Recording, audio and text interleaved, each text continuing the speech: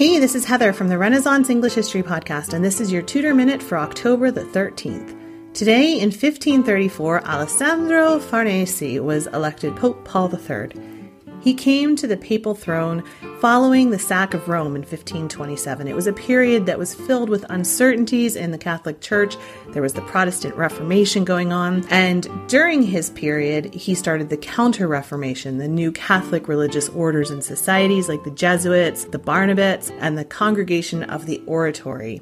He also convened the Council of Trent in 1545. He was a very important patron of the arts, and he's also the person that Nicholas Copernicus dedicated De Revolutionibus Orbium Celestium, on the revolutions of the celestial spheres. Pope Paul III was unable to suppress the Protestant Reformation, and as I said, he laid the foundation for the Counter-Reformation. He also excommunicated King Henry VIII in 1538.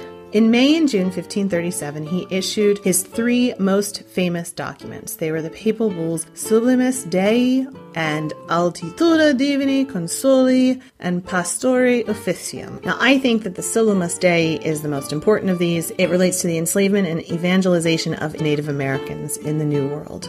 And this particularly said that the Native Americans had souls and could be converted to Christianity.